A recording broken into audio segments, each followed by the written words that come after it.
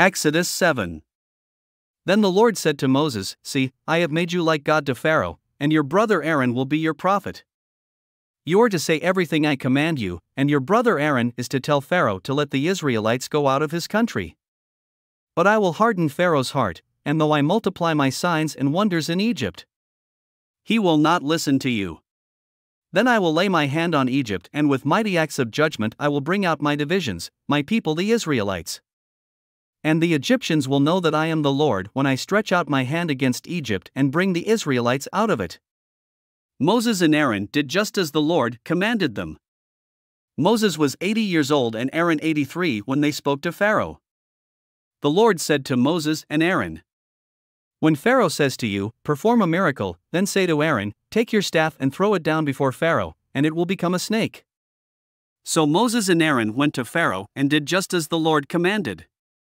Aaron threw his staff down in front of Pharaoh and his officials, and it became a snake. Pharaoh then summoned wise men and sorcerers, and the Egyptian magicians also did the same things by their secret arts. Each one threw down his staff and it became a snake. But Aaron's staff swallowed up their staffs. Yet Pharaoh's heart became hard and he would not listen to them, just as the Lord had said. Then the Lord said to Moses, "Pharaoh's heart is unyielding, he refuses to let the people go. Go to Pharaoh in the morning as he goes out to the river.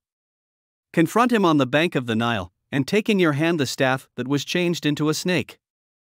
Then say to him, 'The Lord, the God of the Hebrews, has sent me to say to you, let my people go, so that they may worship me in the wilderness. But until now you have not listened.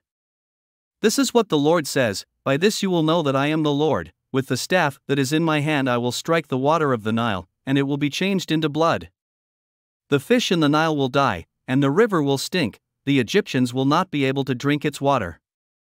The Lord said to Moses, "Tell Aaron, take your staff and stretch out your hand over the waters of Egypt, over the streams and canals, over the ponds and all the reservoirs, and they will turn to blood. Blood will be everywhere in Egypt, even in vessels of wood and stone." Moses and Aaron did just as the Lord had commanded.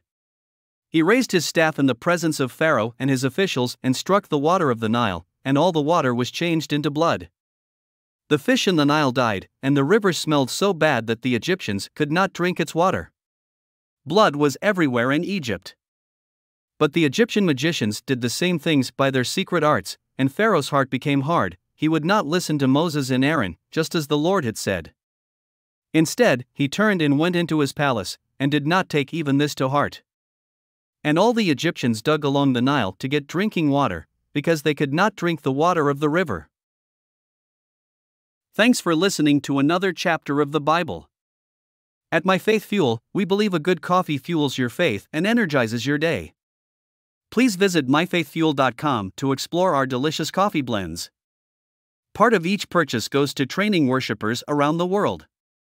Thanks for listening.